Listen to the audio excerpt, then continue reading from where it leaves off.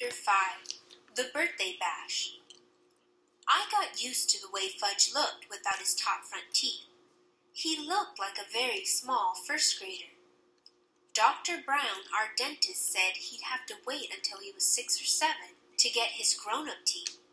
I started calling him Fang because when he smiled, all you can see are the top 2 side teeth next to the big space, so it looks like he has fangs. My mother didn't like that. "I want you to stop calling him Fang," she told me. "What should I call him?" I asked. "Farley Drexel?" "Just plain Fudge will be fine," my mother said. "What's wrong with Farley Drexel?" I asked. "How come you named him that if you don't like it?" "I like it fine," my mother said. "But right now we call him Fudge, not Farley, not Drexel, and not Fang." "What's wrong with Fang?" I asked. "I think it sounds neat." "Fang is an insult." "Oh, come on, Mom. He doesn't even know what a fang is." "But I know, Peter, and I don't like it." Okay. I promise never to call my brother Fang again. But secretly, whenever I look at him, I think it. My brother, Fang Hatcher. Nobody can stop me from thinking. My mind is my own. Fudge is going to be 3 years old. My mother said he should have a birthday party with some of his friends. He plays with 3 other little kids who live in our building. There's Jenny, Ralph, and Sam. My mother invited them to Fudge's party. Grandma said she'd come over to help. My father couldn't make it. He had a Saturday business appointment. I wanted to go to Jimmy Fargo's, but my mother said she needed me to supervise the games. The kids were invited from 1 until 2:30. "That's only an hour and a half," my mother reminded me. "That's not so bad, is it, Peter?" "I don't know yet," I told her. "Ask me later." The kitchen table was set up for the party. The cloth and napkins and paper plates and cups all matched. They had pictures of Superman on them. Right before party time, Grandma tried to change Fudge into his new suit. But he screamed his head off about it. "No suit! No suit! No! My mother tried to reason with him. "It's your birthday, Fudgy. All your friends are coming. You want to look like a big boy, don't you?" While she was talking to him, she managed to get him into his shirt and pants, but he wouldn't let her put on his shoes. He kicked and carried on until my mother and grandmother were both black and blue. Finally, they decided as long as he was in his suit, his feet didn't matter, so he wore his old bedroom slippers. Ralph arrived first. He's really fat, and he isn't even 4 years old. He doesn't say much either. He grunts and grabs a lot, though. Usually his mouth is stuffed full of something. So the first thing Ralph did was wander into the kitchen. He looked around for something to eat, but Grandma was guarding the place. She kept telling him, No, must wait until the other children come." Jenny arrived next. She was wearing little white gloves and party shoes. She even carried a pocketbook. Besides that, she had on dirty jeans and an old sweater. Her mother apologized for her clothes, but said she couldn't do anything with Jenny lately, especially since she had taken to biting. "What does she bite?" I asked, thinking about furniture or toys or stuff like that. "She bites people," Jenny's mother said, "but you don't have to worry about it unless her teeth go through the skin. Otherwise, it's perfectly safe." I thought, poor old Fudge. He can't even bite back since he hasn't got any top front teeth. I looked at Jenny. She seemed so innocent. It was hard to believe she was a vampire. Sam came last. He carried a big present for Fudge, but he was crying. "It's just a stage he's going through," his mother explained. "Everything scares him, especially birthday parties. But he'll be fine, won't you, Sam?" Sam grabbed onto his mother's leg and screamed, "Take me home! Take me home!" Somehow, Sam's mother untangled herself from Sam's grip and left. So at 1:05, we were ready to begin. We had an eater, a biter, and a crier. I thought that 2:30 would never come. I also thought my mother was slightly crazy for dreaming up the party in the first place. "Doesn't Fudge have any normal friends?" I whispered. "There's nothing wrong with Fudgy's friends," my mother whispered back. "All small children are like that." Grandma got them seated around the kitchen table. She put a party hat on each kid's head. Sam screamed, "Get it off! Get it off!"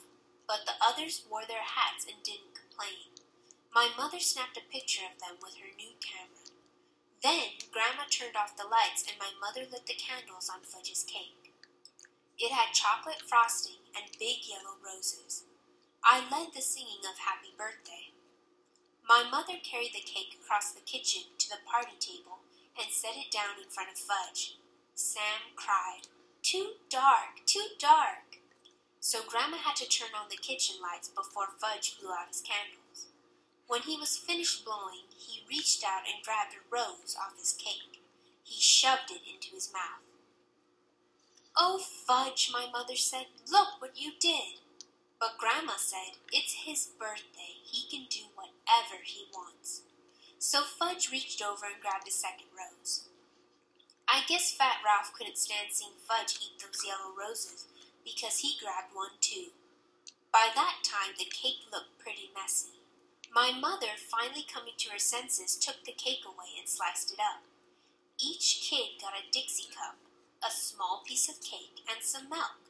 But Jenny hollered, "Where's my rose? Want one too," because her slice of birthday cake didn't happen to have one. My mother explained that the roses were only decorations and that there weren't enough to go around. Jenny seemed to accept that, but when Grandma stood over her to help her open her Dixie, Jenny bit her on the hand.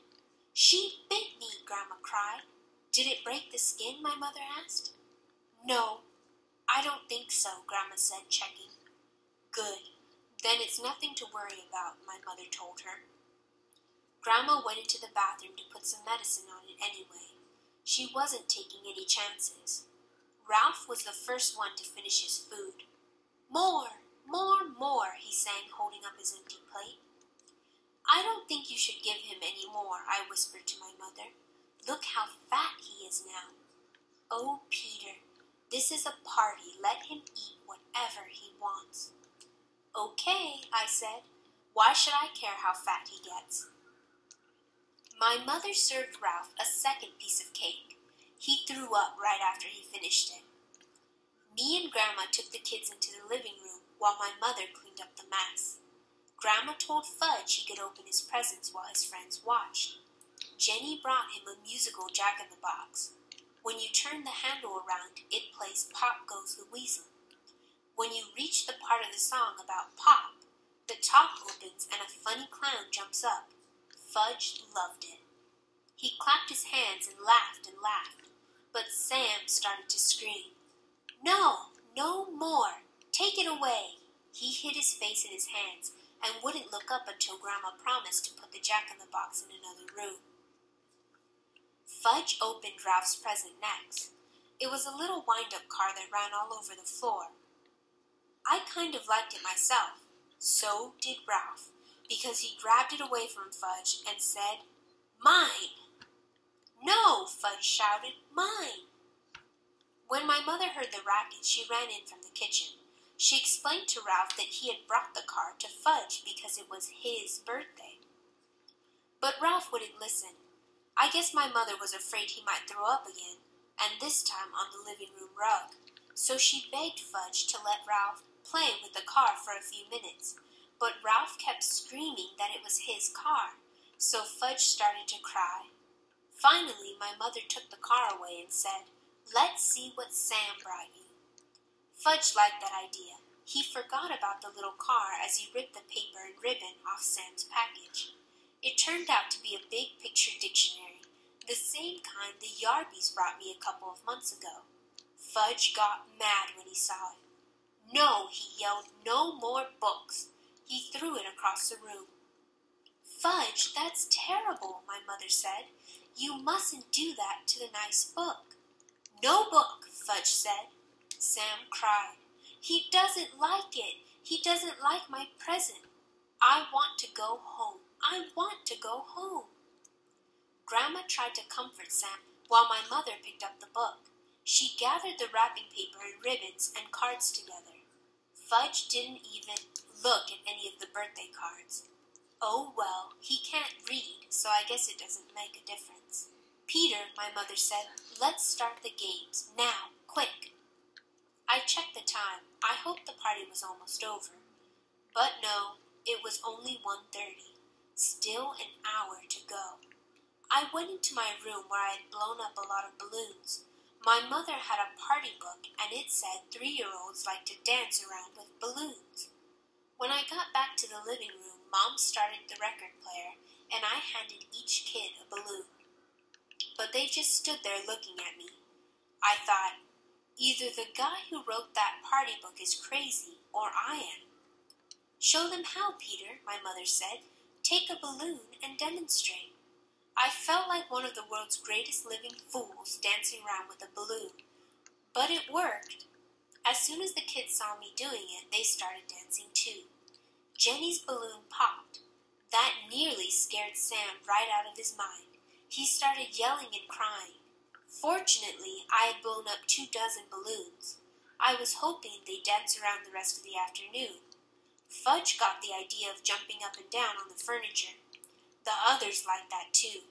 So instead of dancing with their balloons, that's what they did. And soon they were running from room to room, yelling and laughing and having a great time. Then the doorbell rang. It was Mrs. Rudder. She lives in the apartment right under us. She wanted to know what was going on. She said it sounded like her ceiling was about to crash in on her any second. My mother explained that Fudge was having a little birthday party, and wouldn't she like to stay for a piece of cake? Sometimes my mother is really clever, so Grandma entertained Mrs. Rudder in the kitchen while Fudge and his buddies jumped up and down on his new bed. It was delivered this morning. Fudge hasn't even slept in it yet, so naturally when my mother found out what they were up to, she was mad. Stop right now, she said. New bed! Big boy, Fudge told her. Was he proud? You won't have a new big boy bed for long if you don't stop jumping on it, my mother told him. I know, let's all sit down on the floor and hear a nice story. My mother selected a picture book from Fudge's bookshelf. I heard that one, said Jenny when she saw the cover. All right, my mother told her. Let's hear this one. She held up another book. I heard that one too, Jenny said. I think my mother was starting to lose her patience, but she chose a third book and said, We'll all enjoy this one, even if we know it by heart. And if we do know it by heart, well, we can say it together. That's just what Jenny did, and when my mother skipped a page by mistake, Jenny was right there to remind her. If you ask me, my mother felt like biting Jenny by that time. When the story was over, it was 2:00, and Ralph was sound asleep on the floor. My mother told me to put him up on Fudge's new bed while she took the rest of the children back to the living room. I tried and tried, but I couldn't lift Ralph. He must weigh a ton. So I left him sleeping on Fudge's floor and closed the door so he couldn't hear any noise. On my way back to the living room, I wished the others would fall asleep too. Peter, my mother suggested, why don't you show them Dribble? Mom, Dribble's my pet. You don't go around using a pet to entertain a bunch of little kids. Didn't my mother know that? Please, Peter, my mother said, we've still got half an hour left, and I don't know what to do with them anymore. Dribble, Fudge hollered. Dribble, dribble, dribble. I guess Sam and Jenny liked the way that sounded because they started to shout, Dribble, dribble, dribble, even though they didn't know what they were talking about. Oh, all right, I said, I'll show you Dribble, but you've got to promise to be very quiet. You mustn't make a sound. You might scare him, okay? They all said, okay. My mother went into the kitchen to chat with Grandma and Mrs. Redder. I went into my room and came back carrying Dribble in his bowl. I put my finger over my lip to remind Fudge and his friends to be quiet. It worked. At first, nobody said a word. I put Dribble down on the table. Fudge and Sam and Jenny stood over his bowl. Oh, turtle, Jenny said. Yes, Dribble's a turtle. My turtle, I said in a soft voice. See, Fudge whispered. They can all see, I told Fudge. Nice turtle, Sam said. I wondered why he wasn't afraid this time. What does Dribble do? Jenny asked. Do? He doesn't do anything special, I said. He's a turtle. He does turtle things. Like what? Jenny asked. What was with this kid anyway? Well, I said, he swims around a little and he sleeps on his rock and he eats. Does he make? Jenny asked. Make, I said. Make a tinkle. Oh, that. Well, sure, I guess so. Jenny laughed. So did Sam and Fudge. I make tinkles too. Wanna see? Jenny asked. No, I said. See, Fudge laughed, pointing at Jenny.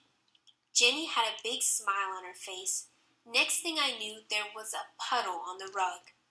Mom, I hollered, come quick. My mother dashed in from the kitchen.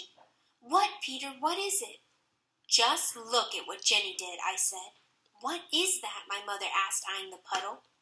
She made on the floor, I said, and on purpose. Oh, Jenny, my mother cried, you didn't. Did too, Jenny said.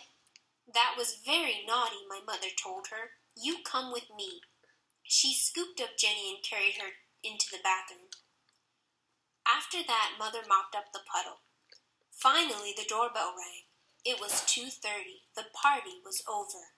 I could hardly believe it. I was beginning to think it would never end. First, Ralph's mother came. She had to wake him up to get him out of the apartment. I guess even she couldn't carry him. Next, Jenny's mother came. Mom gave her Jenny's wet pants in a baggie. That was all she had to do. Jenny's mother was plenty embarrassed. Sam's mother came last, and he didn't want to go home. Now that he was used to us, I guess he liked us. He cried, more party, more! Another time, his mother said, dragging him out of our apartment by the arm. My mother flopped down in a chair. Grandma brought her 2 aspirins and a glass of water. Here, dear, she said, maybe these will help. My mother swallowed the pills. She held her head. 3 is kind of young for a party, I told my mother. Peter Warren Hatcher, my mother began. Yes, I asked. You are absolutely right. I flopped down next to my mother. She put her arms around me. Then we both watched Fudge work his new Jack-in-the-Box. Later, when my father came home, he said, How did Fudge's party go? My mother and I looked at each other, and we laughed. Chapter 6. Fang Hits Town.